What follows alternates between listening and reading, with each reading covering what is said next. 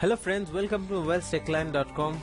Today I'm going to answer why won't my iPod update to iOS 7. There was one of my friend who was asking why his iPod doesn't update to iOS 7. So the question that my friend asked was, my iPod is a 4th generation iPod Touch, so it should have updated.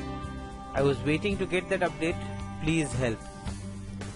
So he has a 4th generation iPod Touch and he was expecting it to update, but he didn't get the update, so how can I help?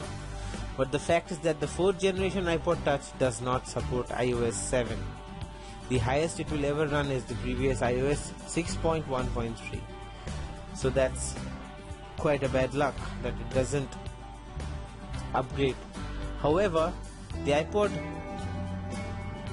Touch still has a decent resale value, although it will only decrease with time. So what you need to do is you need to sell your iPod as soon as possible and get an iPod with the latest generation, so that the latest iOS 7 works.